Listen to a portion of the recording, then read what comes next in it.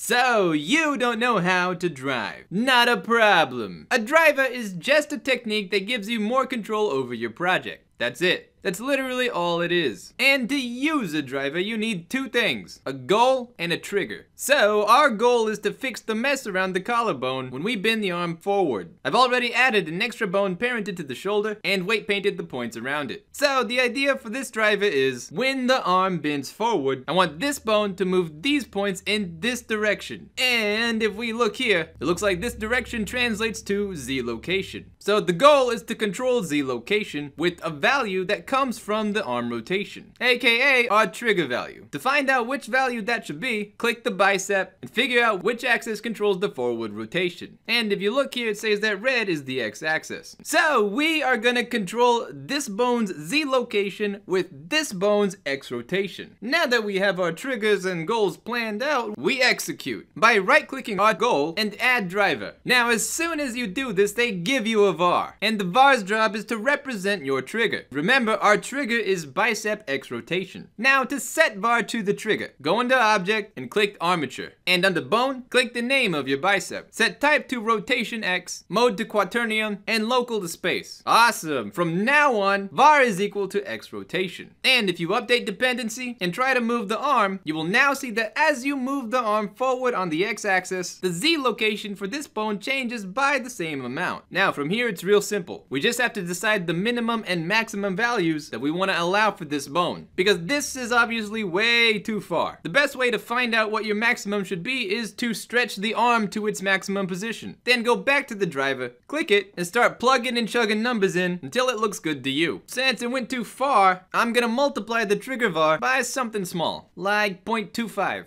Okay, that's better, but it's still a little too far. So let's try 0.17. Alright, that looks good to me. It's not too far, and the points aren't squashed together anymore. So we got our maximum value set. And now the last thing we need to set is a minimum. This bone should only move left, and only when the arm bends forward. So we know the minimum value is gonna be the beginning, or 0. So to set it to that, just go to the driver, copy your equation, and type this. And then paste your form right here. Enter, and you're done. Now, if we move the arm, you can see this bone shifts to the left as the arm bends forward, but if we bend it backwards, it never goes past 0. And that is how you drive. Hope that helps. If you enjoyed this video, please don't forget to like, subscribe, and ring that bell. Hope you have a fantastic day, and I'll see you around.